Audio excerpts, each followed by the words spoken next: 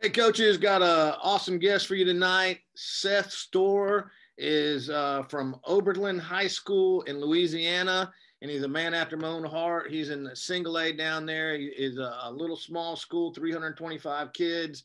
He's been the offensive coordinator there for the past 7 years. They're actually in the second round of the playoffs, so I appreciate you, Seth, for taking time out during the playoffs. Seth is a wing T guy, and he is going to go over jet and jet counter for us. And Seth, we're looking forward to it, man. I appreciate you being on here with us tonight, buddy. I appreciate it. You want to go ahead and share your screen and start teaching us, man? We're ready to learn. One thing, I'm going to try this out. Can you see it? Yep. All righty.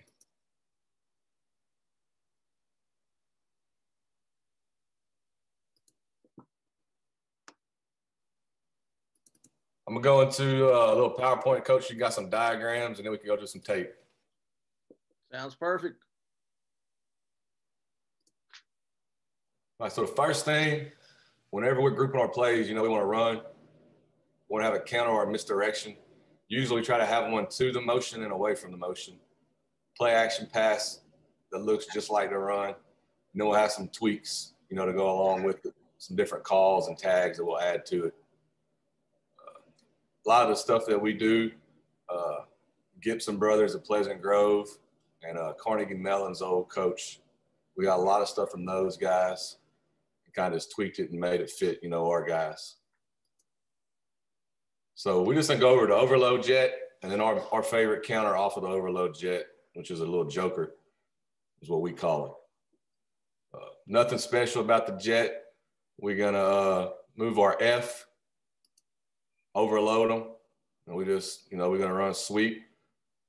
A lot of people recently have been kind of asking how we get it to hit so fast, and an old wing T guy kind of taught us the steps for the quarterback. Is pretty much the key for us. Is he's going to pivot and push step, we call it, and we want to give it, right at the guard's outside foot.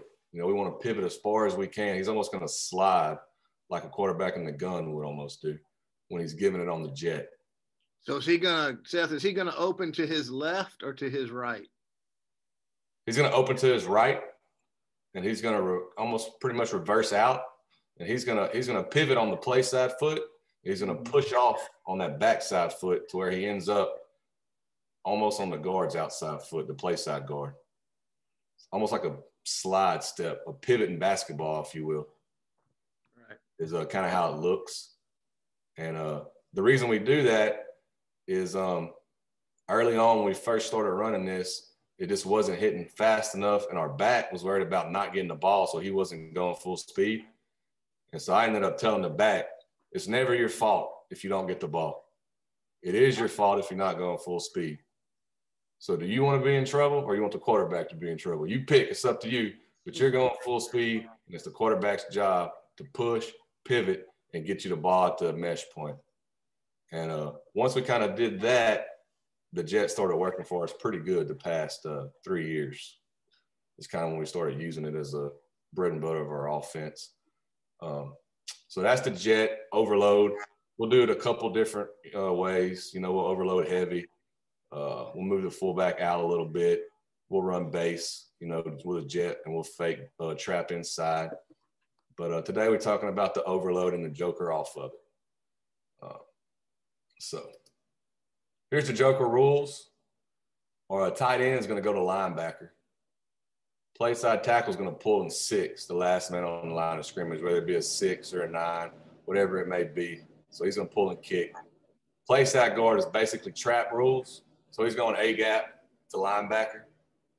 Center's on near man. Backside guard is going to check. Or play side tackle pulls 3 or wider. So that's basically your tackle trap. Quarterback's going to reverse out. It's going to look just like the jet. Halfback's going to lead up on linebacker. The F's going to counter step and take the handoff over the top. So that's your rules. And we'll play with it a little bit. We'll have some calls. Sometimes it might end up being the guard that's going to actually pull and trap, and the tackle will be the check man. But for the most part, we use the tackle as a trap guy. Here's a diagram versus an odd front. We see a lot of shade 5'9", or a true 50 front, like old school back in the day 50. And when we get that, you know, they're getting that to kind of slow down the buck. And we know we're going to run jet, and we're going to come back and run this off the jet most of the time. You see in the diagram, the tackle's trapping. The halfback's not really getting that deep. I just kind of have it drawn like that so you can see the direction he's going. It's not all cloudy right in there. Can you see that, Coach? Yep. And that's it. This is kind of a little bit different than your normal trap rules. The tight end goes to backer, and this tackle's going to block out. It works kind of good as far as angles go for us.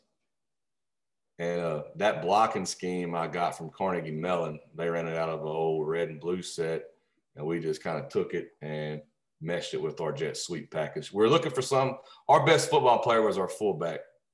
He was a senior this past season. He graduated. So he was starting at fullback as a sophomore for us.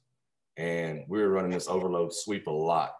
We had 2 fast wing backs running overload sweep, but I wanted something to hit backside whenever this backside backer started scraping hard. And I didn't really have anything in at the time. And so I found that in an old Carnegie Mellon playbook, and it ended up working pretty good for us. So that's kind of where the idea came from for this counter play off the jet for us, versus an even front with the tackle pulling. Sometimes it's 5. That's a long check guard right there, right? So sometimes at 5, Coach, we weren't making that block. So if that's happening, we'll make a call, and the guard will be the trapper. And I think I have that drawn up as well. Nothing's changing now. He's on the 6 instead of a 9. We laser motion, faking the jet, running the counter back the other way. That's it. Right here, here's we got the call for the guard. Same exact thing, just a different guy trapping. So that's it right there, the diagram of the drawing of our joker off the jet. Our favorite play action off of this is a little crack seam by the X.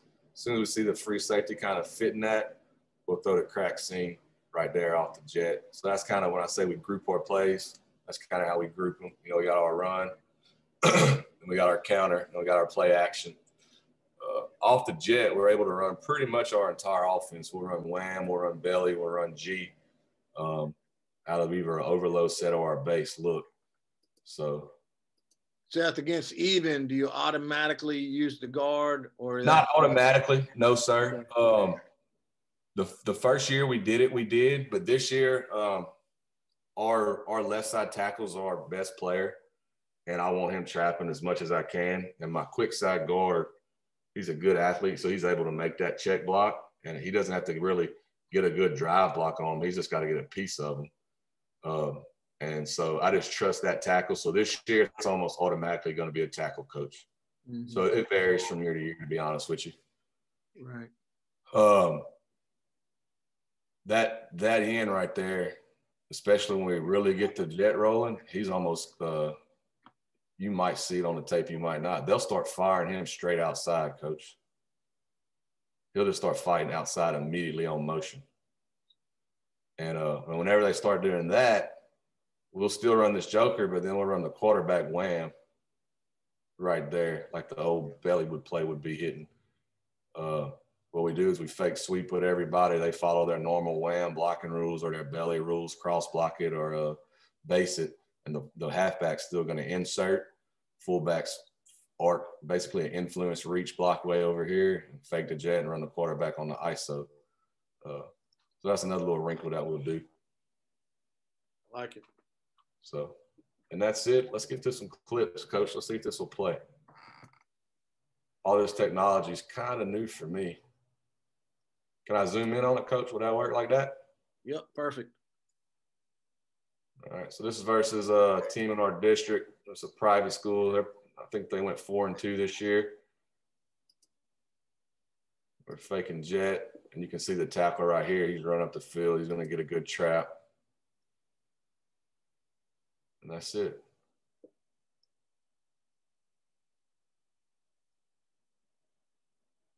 We almost ran it identical in the same spot on the field twice that game.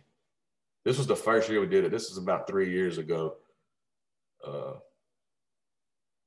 I think you can see the guard actually pulls on this one, Coach. Let's see. Pretty sure it's going to be the guard coming around. They missed a line. They didn't even have a 5-tech on this one, so it ended up being a seal. Yeah, so the guard pulls on that one. Seal. Now you'll see you got a little trap. Halfback leads up. I'll run that back for you. So what happens right here is that tight end should be going to backer. See the out block by the tackle right there. They're kind of not used to seeing that tackle block out on them, the play side. That was a bad fake by that guy right there. But a great block by the tackle. Let's run that back. Kind of a lazy fake. Ended up being a seal. You saw how there's nobody trapped. That's like during the play, coach, nobody trapped, it's automatic turn up and seal. I don't know if you saw that. Kind of on the fly adjustment for him. Same thing on that one right there.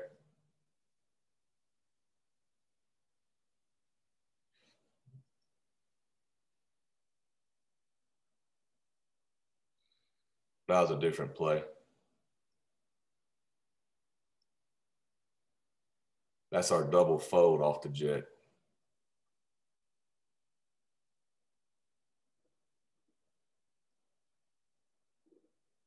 Film was kind of like, here it is again. This will be the joker. Decent fake, good kick out, escort block. He kind of does something stupid right there. He goes and hits the guy in the back. He didn't need to do that. Lights went out this game. This was a playoff game a couple of years ago. Real cloudy, nasty weather.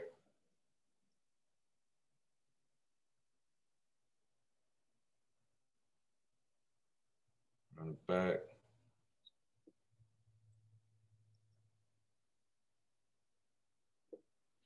Seth, can you pull up a couple of just the overload jet? Yes, sir. Give me a second. I got our huddle pulled up, and I'll pull up. Let me see. Belly sweep, boots, buck, counter, new clips, sweeps.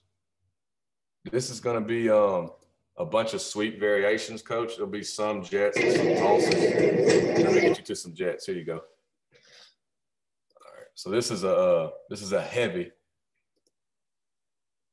jet. See the wingback does a great that job. one up. Can you hit big screen? Yeah, I got you, Coach. Yes, sir. Let me give me 1 second. There we go.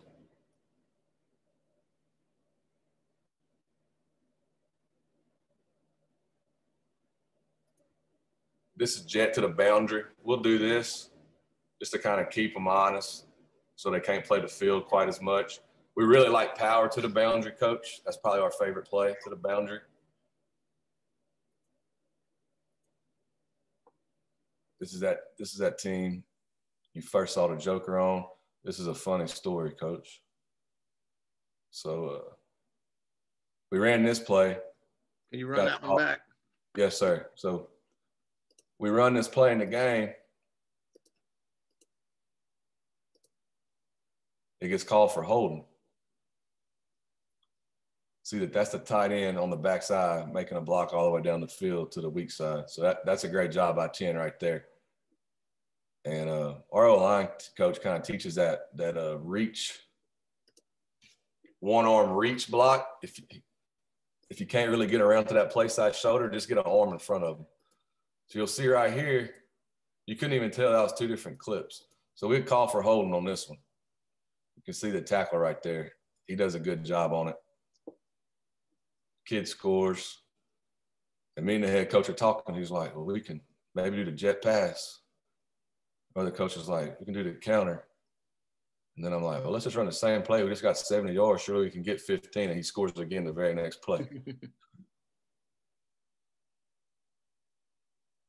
This is an old clip right here from probably 6 years ago when we first started running it. we weren't overload on that one. We faked the trap, I think. And what are you telling your guy? Is it just hash number sideline? Hash number sideline, circle the field. What they'll get taught eventually, what we try to get them to do is they're going to read the opposite wing's block. So if he blocks them out like that kid did right there, that's not a very good job. That was a great job blocking, but he blocked them out. He didn't hook them. So he cut it up right there on that one. I'll run that back for you. So you can see at the point of attack, he should be on his tracks getting to that outside shoulder. Well, he ends up blocking them straight on and kind of kicking them out, so to speak. So the halfback sees that butt, makes a cut right there.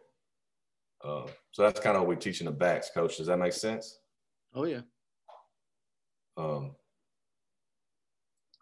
me see if I can find one of my favorite plays.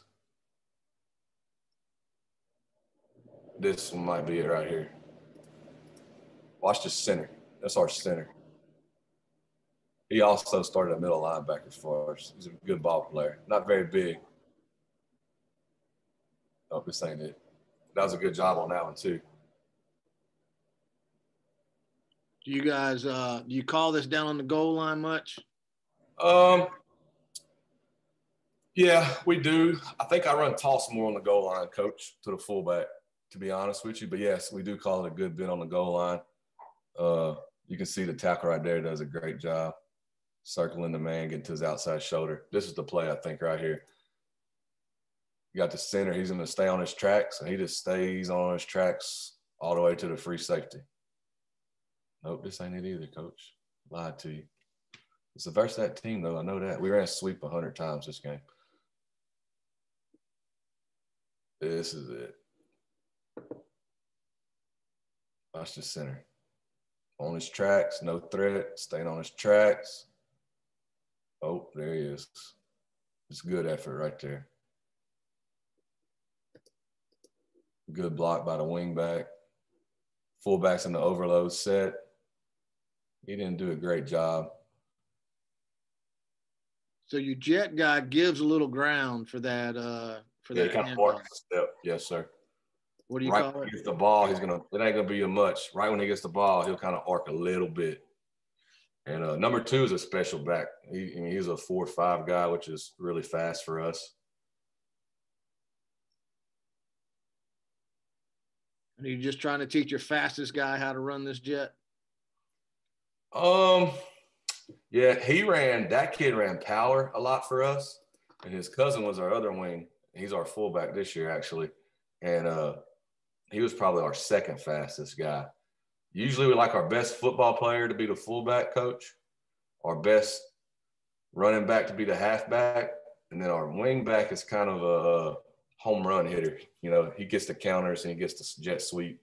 So he really needs to be able to run. And I'm noticing your slot guy is a little removed. I'm used to seeing wing T guys. He's up tight on that tackle. You talking about this cat here? Yeah. So this is a right slot formation. If he was in base formation, he'd be a lot tighter, like you're saying. So this is a called slot, and that just gives us a twins look. And they're probably in man, and we're trying to reduce the box a little bit or something. This was Johnsboro Hodge in the second round a couple of years ago, and they were good, they were big, and they were athletic, and we upset them, and then we ended up losing to Oak Grove in the quarters. To run the jet, do you like them? Do you like them removed like that, or do you like? I don't. I usually like them tight. The wider we run, the tighter I like everybody to be. Okay. So I lied to you, Coach. This is not that game. This is probably 5 years ago, and our first round game. I don't remember the name of this team. They played not real fundamentally sound defense, and but back then I was going to this slot look a lot. That was kind of before I learned I like my guys tighter when I want to run outside. I was still kind of learning right here, but sometimes we crack both of them and seal with the fullback. Let's see. Yeah, so they went in, and the fullback went out right there. Mm-hmm. So that was a slot formation. And that's it. Well, brother, I appreciate it, man. We traded right here, do the same thing. We traded, outflanked them. They didn't slide. Can you run that one back? Yes, sir. So we start off in a what we call blue slot, and we walk them over. They don't adjust, and we get the edge. That was a good job of that tight end right there, getting his butt to the hole. That's something we kind of tell the guys: get your butt to the hole on a sweep. We don't need a big block. We just need you to kind of get in the way, you know. That's another reason we went to the sweep so much. We're always going to be smaller than the team we play as far as up front. We're never very big, but we're always pretty fast. And one of the things we went to Pleasant Grove, he was like minimal blocking. So when he said that, that kind of clicked and registered for us. And that was one of the reasons we went to it as well. It just needed 1 or 2 blocks.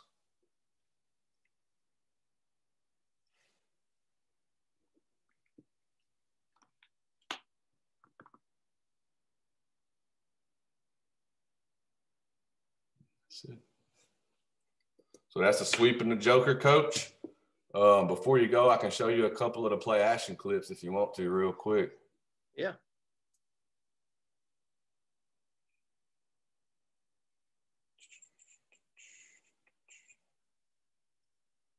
Jet pass. There it is.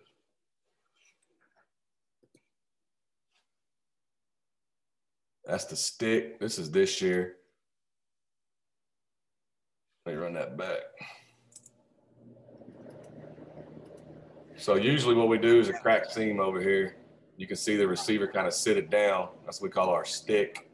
Kind of just turns into a curl flat. It was open. My quarterback's like, Coach, I couldn't see. He's about 5'3". He couldn't see the curl route. Here's a jet, crack. They walk the free safety up. 17's a really good receiver for us. He was hurt the past 3 games, but he'll be back for this one, so we're fired up.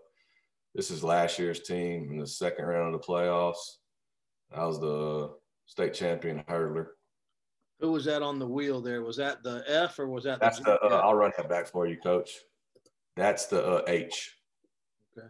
So our halfbacks, he's either going to run a flat or what we call a special, which is our wheel route. You got the jet fake. The fullback's going to step up, kind of take inside out any trash. State runner-up javelin makes it easier when you have kids like that for sure. Pretty good fake rolling over, but he didn't finish it right there. So he was good on the fake. Didn't finish it. Good catch by that kid.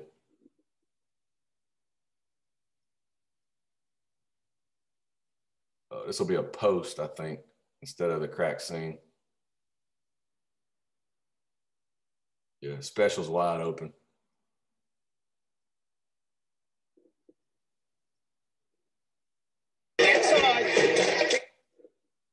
You run that special back. Special is when you're calling the wheel. The rail. Yeah, that's the rail, Coach. I'm sorry. Yeah, so that rail route, I mean, he's wide open. Quarterback knew he was throwing 2 from Jump Street on this one. You could tell. Inside.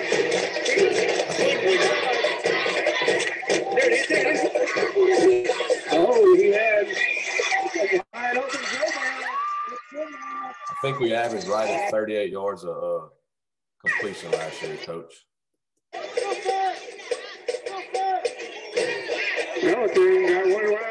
This team kept over and over again. They did a good job calling our overloads all night, but the free safety, he was fitting so fast. There's just no way he's going to be able to cover the play action pass. You can see him. I mean, he did it the whole game. Yeah, it's cheating when a good jet team runs play action off that thing.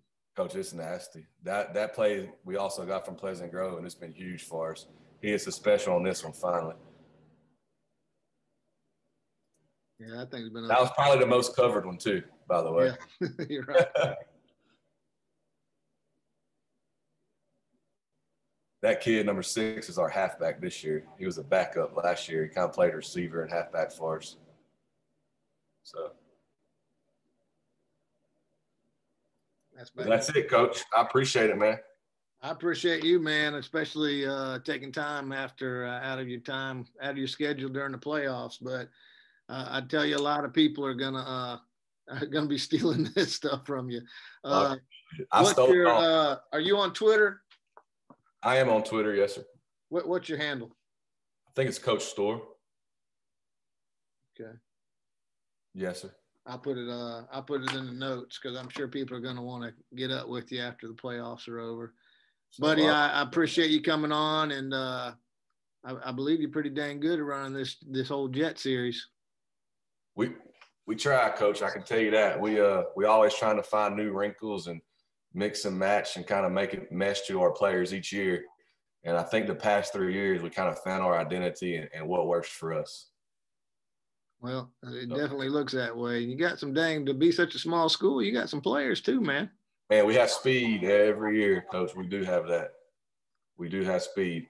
Like I said, we're usually a little bit smaller, but we're usually pretty fast. Now, I'm going to tell you, the receiver right here in the video that you can see, he's getting a couple of looks right now. He's a sophomore. They're calling for him at tight end, a lot of teams. I say a lot of teams, a couple schools. Yeah. Well, he's a good-looking kid. Yeah, we lost a game a couple of weeks ago where if we had him, it's a lot better for us. We could definitely tell we were hurting without him out there on both sides of the ball. So he plays weak side end, free safety, and receiver. So that tells you his versatility and how small we are. We kind of move him around depending on who we're playing. Well, that's good when you got one you can move around. Yep, that's right. Yes, sir.